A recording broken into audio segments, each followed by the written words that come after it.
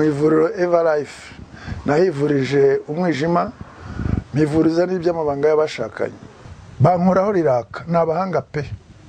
Nyuma yo kugira ikibazo cy'imisemburo mike bandangiye ivuriro Everlife ndarigana baramfasha icyo kibazo kirakemuka.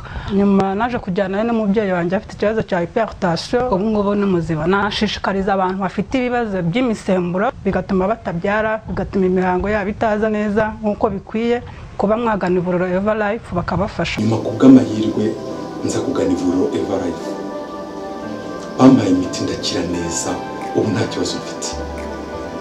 Nari ndwaye prostate n'ibindi. Ngiye narahigereye benshi barivuga imyato.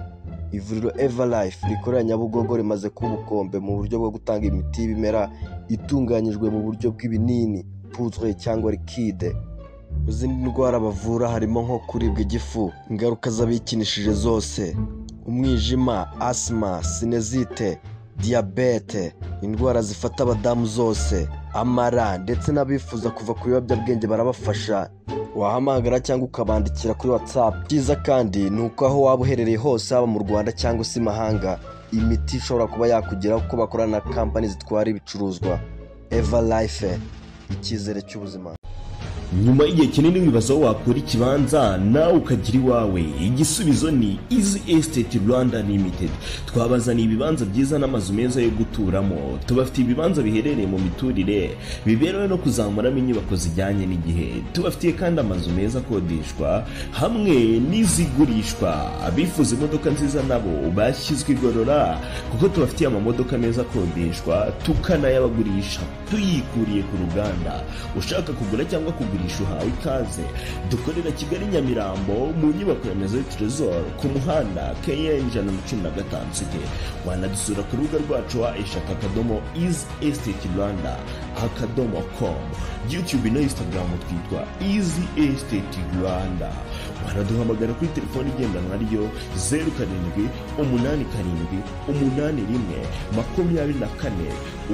0787812489. Reka nongere nibutse abakunzi b'inzu y'ibitabo, inshuti mizi mwese ko twafunguye channel ya kabiri izajya inyuzwaho ibiganiro biri mu rurimi rw'icyongereza. Twayifunguye bitewe n'abantu benshi bifuzaga ko bino biganiro bica hano twajya tubihindura mu zindi ndimi. Kubivanga rero twabonye bitaba byiza kurushaho, duhitamo gufungura YouTube nshya yabyo. Twahereye rero ku cyongereza. Hari ibiganiro ndi kubategurira by'imboneka rimwe bizajya binyura kuri iyo channel nshya. Ni ibiganiro by'ubwiru. Ku bantu bumva rero icyongereza rwose mwakora subscribe kuri iyo channel yitwa -- podcast. Mu bitekerezo ndi buze gushyiraho link ku buryo umuntu wari we wese ashobora gukora subscribe kuri iyo channel. Ibyo biganiro by'imboneka rimwe rero nzatangira kubishyiraho iyi channel nimara kuzamuka. Byibuze igize nk'abantu 2,000 bakoze subscribe. Mu gihe rero mushyigikire uyu murimo, ni umusanzu. Burya gufasha si amafaranga gusa, ushobora no gufasha mu bundi buryo, ushobora gushyigikira mu bundi buryo no gukora subscribe. Naho ni umusanzu uburyo butanze mu buryo bumwe cyangwa ubundi. Kandi burya abantu bizerera muri karma, buri kimwe cyose ukoze kiragukurikira. Buri kintu cyose kiza ukoze nubwo kaba ari akantu gato nko gukora subscribe, uko byagenda kose kagira ikintu gahindura mu buzima bwawe mu bihe biri imbere. Iyo ugeze imbere nawe ugahura n'ahantu ukenera umusada, ntumenye n'ukuntu bigenze, ushiduka nawe hari abantu bagufashije mu buryo nawe utazi. Niko kamaro ko gufasha. Ubuzima ni uruhererekane rw'ibikorwa umuntu agenda akora mu buzima bwa buri munsi, kandi bikagenda byisubiramo ubuziraherezo kugeza igihe azapfira. Buri kantu kose ukoze, umuntu ufashije, umuntu uhaye umusada, umuntu ubwiye neza, umuntu usekeye, ako kantu ukoze ushobora kukita gatoya, ariko nawe iyo ugeze imbere uhura n'ibindi bisa nk'ibyo ngibyo mu bundi buryo nawe utazi. Ushobora kugira ngo wenda nuko waramutse neza, ariko nta kintu na kimwe kikubaho nta mpamvu. Buri kintu cyose ukoze kigira ingaruka mu bihe biri imbere. Ubuzima ni uruziga ruhora rwisubiramo. Nubangamira umuntu none ahangaha ukamugambanira, ukamuvuga nabi, cyangwa se umuntu akagusaba ikintu ntugikore, ni urugero kandi wenda ugifitiye ubushobozi, wumva n'umutima wabiguhatiraga ariko wenda igo yawe igatuma wihagararaho ntugire ikintu ukora. Iyo ugeze imbere nawe hari igihe ukenera umusada nk'uwo nguwo mu buryo bumwe cyangwa ubundi, noneho nawe ukabura abantu bagushyigikira muri ubwo buryo. Abantu bizera muri karma ibyo bintu rwose barabyubaha kandi ku ruhande runini birakora cyane. Niyo mpamvu bavuga ngo ugira neza ukayisanga imbere ikurindiriye, wanagira nabi ukabisanga imbere nabyo bikurindiriye. Ubuzima ni ibintu bihora byisubiramo, nta kintu kikubaho nta mpamvu. Ikibi kikubayeho haba hari impamvu, haba hari impamvu kandi iyo mpamvu iba ifite ahantu ihurira n'ibihe byahise. Icyiza kikubayeho nabyo hakaba hari impamvu, iyo mpamvu nayo ikaba ifite ahantu ihurira n'ibihe byahise. Nuko kamere y'ubuzima imeze. Kamere y'ubuzima ni uguhora ibintu byisubiramo bitewe n'uburyo witwara mu buzima bwa buri munsi. Niba wenda ubishidikanyaho, tangira none ujye ubyitaho, urebe ibintu byiza bikubaho, uzajya ubona bifitanye isano n'ubundi n'ibindi byiza wigeze gukora mu bihe byahise. N'ibibi bikubaho bishobora kugirana isano n'ibibi wagiye ukora mu bihe byahise. Harimo n'aho birenga aho ngaho mu bantu bizerera muri karma, bakizera ko noneho ibikubaho bishobora no kugirana isano ku byo abo ukomokaho bakoze. Sinzi niba noneho icyo ngicyo uri kucyumva. Urugero noneho bigaturuka mu babyeyi bawe, biriya bavuga ngo by'akarande k'imiryango. Nabonye abantu bo muri gakondo aribo babyizereramo cyane. Muri make ibyo so yakoze, ibyo nyoko yakoze, cyangwa se ibyo sogokuruza wawe yakoze cyangwa sogokuru wawe yakoze, bikaba byagukurikirana nawe mu buzima bwawe bwa buri munsi. Hari abantu babyizera gutyo bikarenga, noneho bikarenga imibereho yawe isanzwe, bikagera no mu mibereho yabo ukomokaho. Ikintu cyose kikubayeho burya haba hari impamvu, kandi impamvu iba ifite inkomoko mu buzima bwahise. Niyo mpamvu utuntu duto ugenda witaho none aha ngaha tugira ingaruka zikomeye cyane no mu bihe biri imbere. Nari mbikurije kuki? Nari mbikurije kuri nari mbikurije kuri subscribe. Oh my god. Okay, nari mbikurije kuri subscribe. Gukora subscribe no gushyigikira. No gushyigikira ni akantu gato ariko keza ko gushyigikira. Utuntu duto rero iyo duteranyije turagenda tukabyara ibintu binini. Genda rero ukore subscribe kuri dash podcast. Iyo channel nayo ndashaka ko izamuka, kubera ko hari ibiganiro byiza nshaka guha abantu biri mu rurimi rw'icyongereza, abantu bazabasha gukurikira mu bihe biri imbere. Reka nshimire Simon Ngabo wasabye ko nasangiza abakunzi b'inzu y'ibitabo isomo riri mu gitabo cyitwa The Miracle Morning, n'uburyo burimo bwitwa Savers. Abantu bashobora kugerageza bukabafasha guhindura ubuzima. Ubu ni uburyo ushobora guhindura igitondo cyawe, ibitangaza bigatangira gukoreka mu buzima bwawe.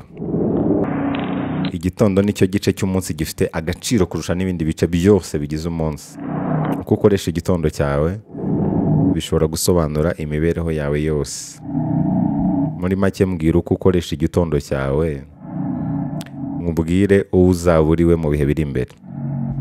Amasaha 2 ya nyuma yo kubyuka uyakoresha ute? Igitondo niwo musingi w'umunsi. Iyo umusingi rero udakomeye n'umunsi wose ntushobora gukomera. Iyo umusingi ari umusenyi biba byoroshye ko inyubako ihirimishwa n'umuyaga, ariko iyo umusingi ari urutare, iyo umusingi ukomeye, imiyaga yose ihuha nta kintu yahungabanya ku nyubako. Igitondo rero niwo musingi w'umunsi. Ita ku gitondo, umunsi usigaye uziyitaho.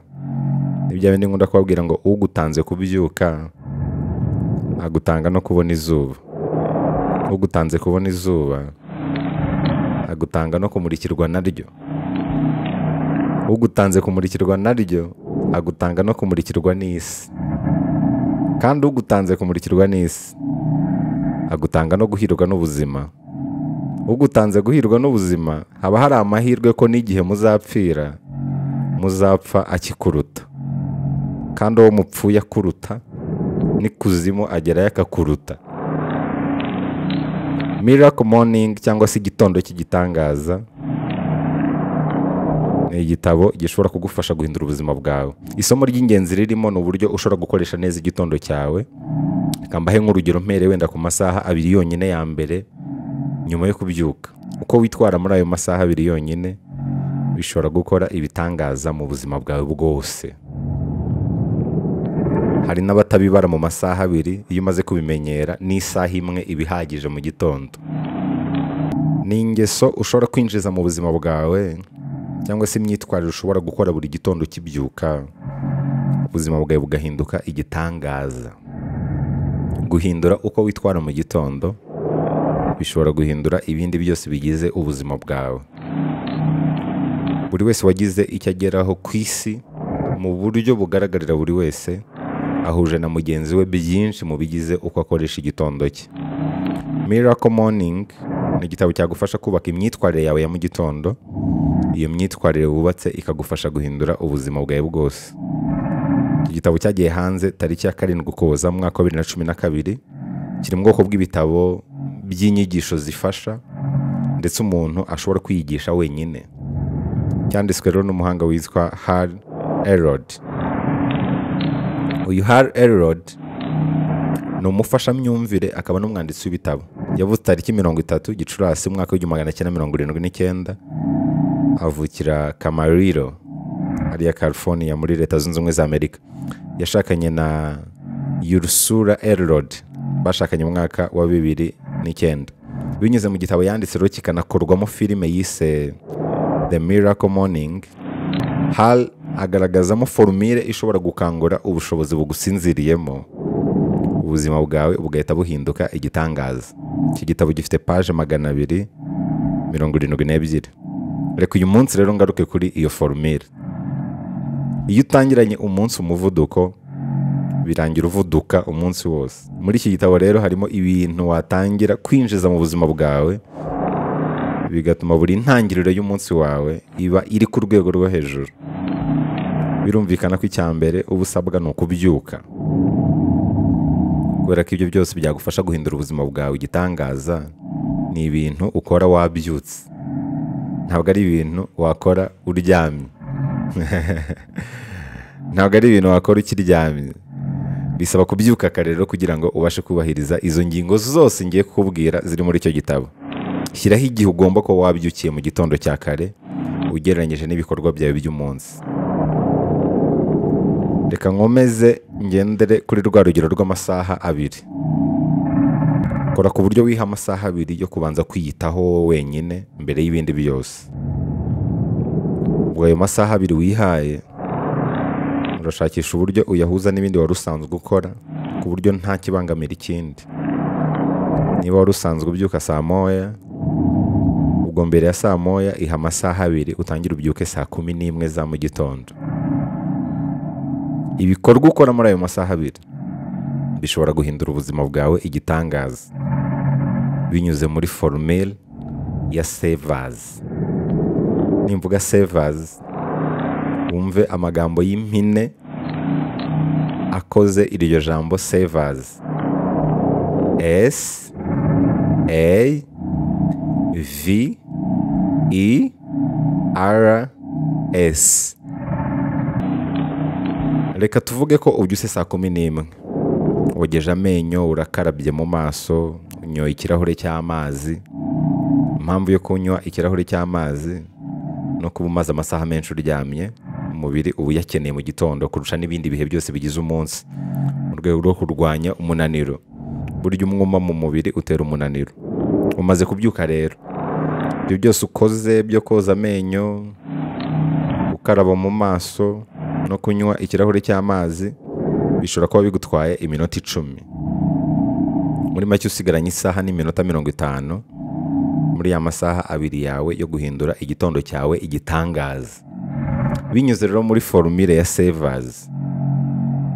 S ya mbere ihagarariye silence. Ikintu cya mbere ukwiye gukora ukibyuka ni uguceceka.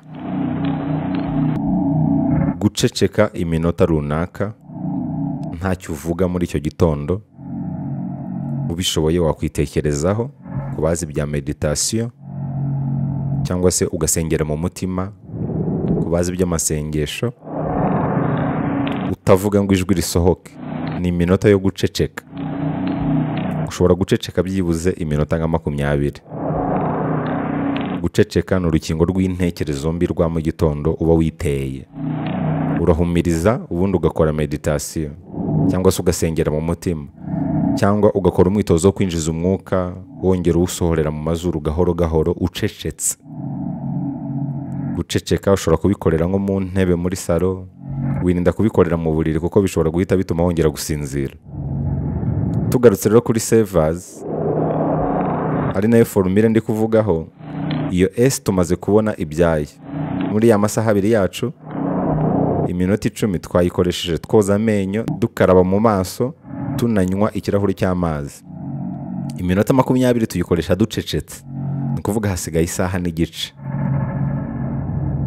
Savers twabonye ko ari inyuguti S A V E R S.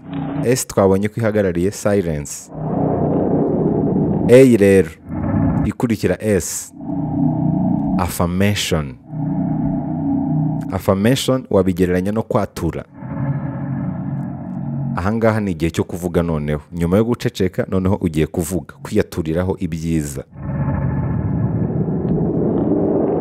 Ibyiza byose wifuza mu buzima ugomba kubyiyaturiraho mu gitondo. Ubishoboye wakwandika ibintu runaka wifuza ko bikubaho muri iyo minota yo kwatura, akaba ari byo watura buri gihe kugeza igihe ubigereyeho. Wabigeraho ugahindura kubera ko intego zigenda zihinduka umunsi ku munsi. Intego yawe niyo wiyaturiraho. Ibi ngibi uko ubikora bigera kuri cya gice cy'imikorere y'ubwonko tutagenzura cyitwa subconscious mind. Subconscious mind nababwiye ko ari akantu kaba munsi y'intekerezo za muntu, kakaba gakoresha umuntu mu buryo atazi. Aka kantu niko kagutera imbaraga n'ubwenge bwo gukora ibintu bidasanzwe, ariko gakora bitewe no kukabwira kakumva, ku buryo urimo kwiyaturiraho ibintu byiza cyangwa bibi, aka kantu kabigukorera uko wabivuze n'uburyo wabyifujemo. Niyo mpamvu ibyo wiyaturiraho ari bwo buzima ubamo. Amagambo yawe niyo aha icyerekezo ubuzima bwawe. Umwanya wo kwatura rero ni mwiza cyane mu gitondo. Mbisubiramo, subconscious mind twayigereranya n'akantu kaba munsi y'intekerezo za muntu, kumva gusa ibintu bisohoka ari amajwi. Kakaba ariko gatuma rero ijambo rirema, kagukoresha ibitangaza mu buryo nawe utazi. Ibyo wiyaturiraho bikubaho bitewe nako, kubera ko niko kaguha imbaraga zo gukoresha ibintu byagaragaraga nk'ibidashoboka mu buzima bwawe. Iyaturireho rero imihigo wihaye, utekereza ko ari igomba kugufasha kugera ku ntego wihaye. Ibi nabyo wabikora iminota nka 20. Twari dusigaje isaha n'igice, iminota 20 nayo iragiye. Dusigaje isaha n'iminota 10. Tugaruke kuri savers. S ya mbere, silence, guceceka. A, affirmation, kwatura. Tugeze kuri V, visualization. Ibi ngibi wabigereranya no kwizera inzozi zawe cyangwa se intumbero yawe mu buryo bw'ibimeze nk'amashusho. Tekereza uko waba usa, uko waba umeze, ibyo waba utunze uramutse ukabije inzozi zawe. Hanga amaso iherezo, hanga amaso impamvu wiyemeje gufata uwo mwanzuro. Ibi ngibi bizagufasha kugira ubushake n'imbaraga ku buryo bidashoboka ko wacibwa intege n'imbogamizi iyo ari yo yose. Muri ya saha n'iminota 10 twari dusigaranye, iminota 10 ugiye kuyikoresha wiyibutsa intego wihaye nuko byaba bimeze umaze kuzikabya.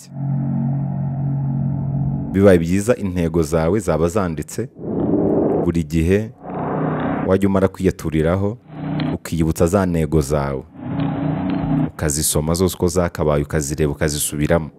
Ni nko kuziyibutsa. Dusigaranye isaha imwe rero. Tugaruke kuri savers. S twabonye ko ari silence, guceceka. A tubona ko ari affirmation, kwatura. V tumaze kubona ko ari visualization, ni nk'inzozi.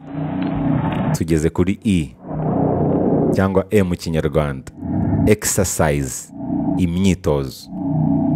Imyitozo ngororamubiri ya mu gitondo ni ikintu ugomba kwitaho cyane niba ushaka ko igitondo cyawe gihindura ubuzima bwawe bwose. Cyambere bifasha mu kugira ubuzima buzira umuze, bifasha mu gutekereza neza, bifasha mu kwinjiza umwuka mwiza mu mubiri n'ibindi bitandukanye. Si ngombwa siporo zigoye cyane, ushobora gukora urugendo n'amaguru, ushobora kwirukanka kuba bishoboye, wakora yoga, wajya muri gym, wanyonga igare, wasimbuka umugozi n'ibindi bitandukanye. Iminota 30 iratwarwa n'imyitozo ngororamubiri. Muri ya saha yacu ubwo dusigajemo iminota 30. Tugaruke kuri savers. S ya mbere tubonye ko ari silence, guceceka. A tubona ko ari affirmation, kwatura. V visualization, inzozi. Hanyuma E tubona ko ari exercise, imyitozo. Tugeze kuri R, reading, gusoma. Nyuma y'imyitozo ngororamubiri ugomba gusoma. Mu isomo riheruka ry'ingeso nziza wakwinjiza mu buzima bwawe twagarutse ku kamaro ko gusoma. Twabonye ko ibisubizo by'ibibazo byose biri ku isi nta handi bihishe uretse mu bitabo. Kubera ko ikibazo ufite nonaha hari abantu benshi bakigize mbere yawe kandi bamwe muri bo babashije kubona igisubizo cy'icyo kibazo. Nta handi rero bacyanditse uretse mu bitabo. Mu gusoma ibitabo rero uzajya ugenda uhuriramo n'ibisubizo by'ibibazo wibaza mu buzima bwa buri munsi.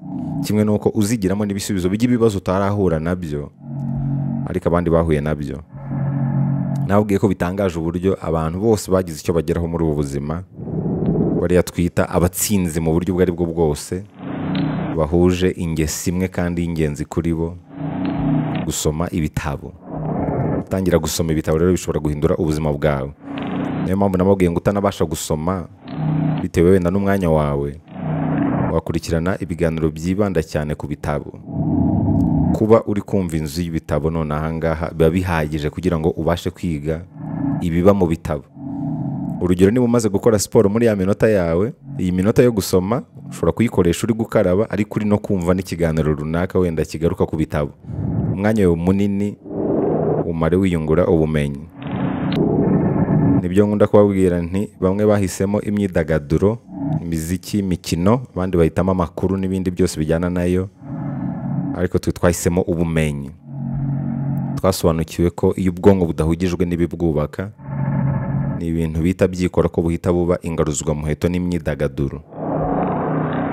Iyo ubwonko bwawe budahugiye mu kwiyungura ubumenyi, iyo budahugiye mu mirimo runaka, ntibuhuzwe no gukemura bimwe mu bibazo runaka ufite, ni ibintu bihita byikora ko buhita butwarwa bunyago n'imyidagaduro, buhita butwarwa n'imikino, bugatwarwa n'imiziki, bugatwarwa n'indi myidagaduro itandukanye.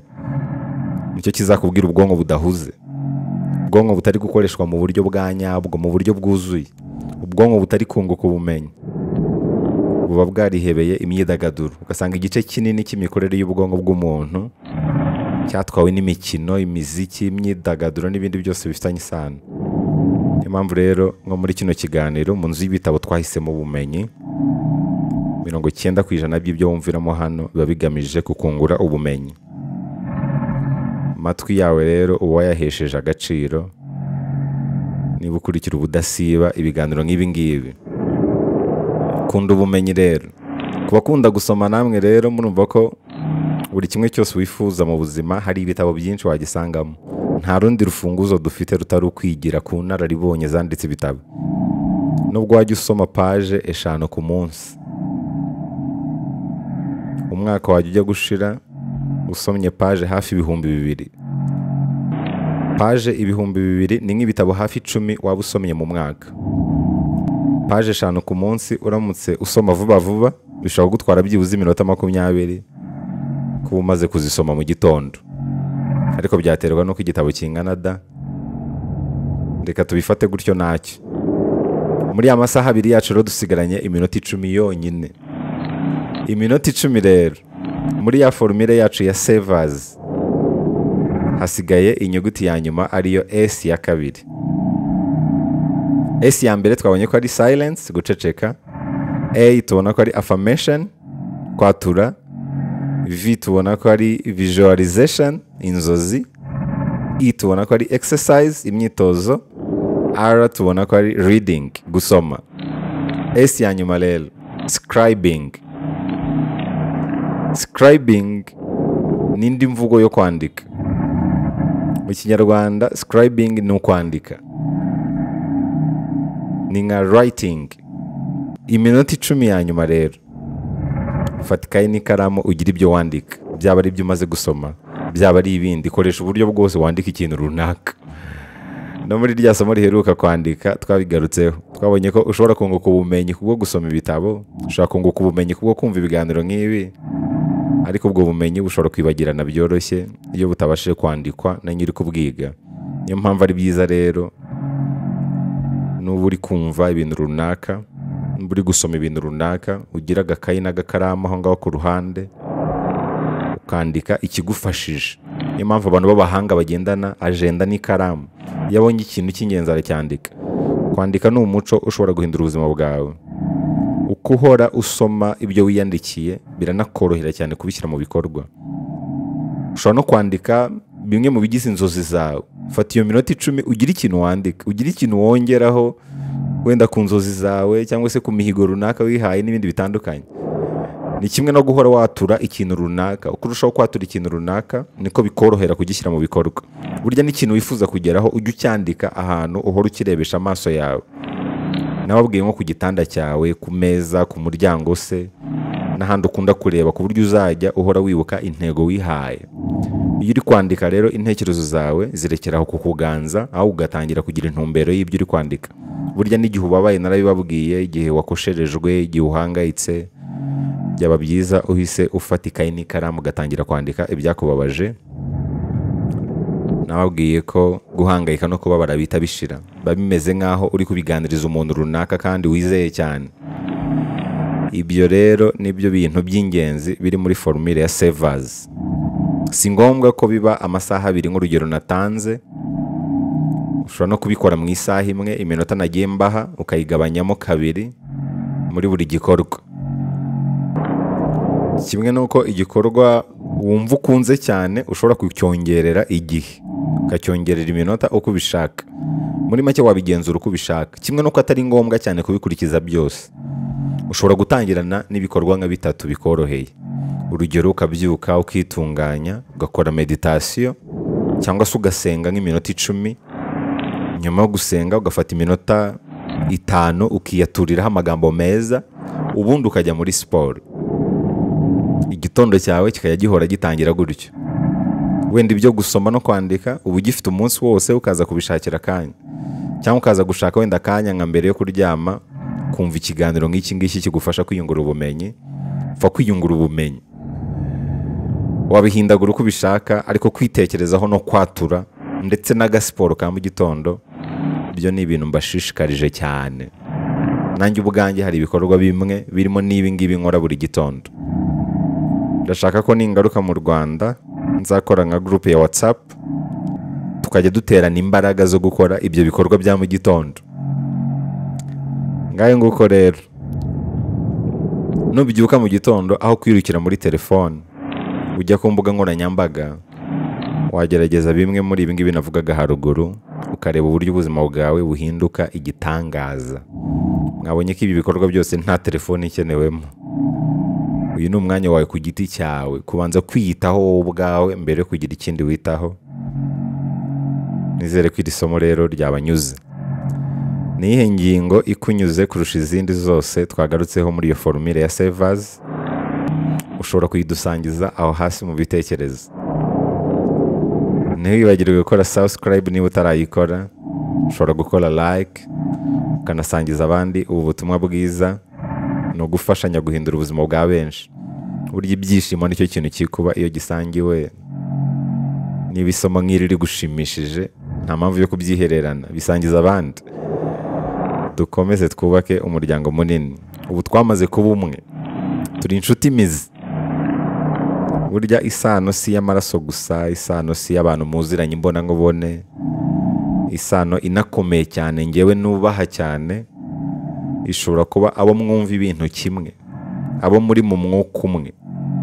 Niyo mpamvu rero mbafata nk'abantu banjye, kandi nanjye ndi uwanyu. niyo mpamvu twitana inshuti mizi. Inshuti mizi mwese aho muri rero, nizere ko mukomeje kumva icyanga cy'ubuzima neza. Wibuke ko atari ikibazo cy'imyaka uzamara ku isi, ahubwo ni ikibazo cy'ubuzima uzaba warabayeho mu isi. Umuntu ashobora kubaho imyaka 100, ariko nka 1/2 muri yo yari imiruho gusa. Ugasanga ubuzima bwe kumva icyanga cy'ubuzima byabaye nka 50%, ariko undi akabaho imyaka mikeya, ariko icyanga cy'ubuzima yaracyumvise nka 90%. Ku iherezo ry'ubuzima rero kizaba gifite umumaro si imyaka wamaze ku isi, ahubwo n'ubuzima wabayeho ku isi. Intego yanjye rero no gufasha abantu kumva icyanga cy'ubuzima. Kugira ngo umve icyanga cy'ubuzima rero, ingingo nk'izi ngizi ziba zikeneye kuganirwaho, kugira ngo dufashanye kugenda twibukiranya bimwe mu bintu umuntu yashyira mu buzima, bigatuma turushaho gukomeza kumva icyanga cy'ubuzima neza.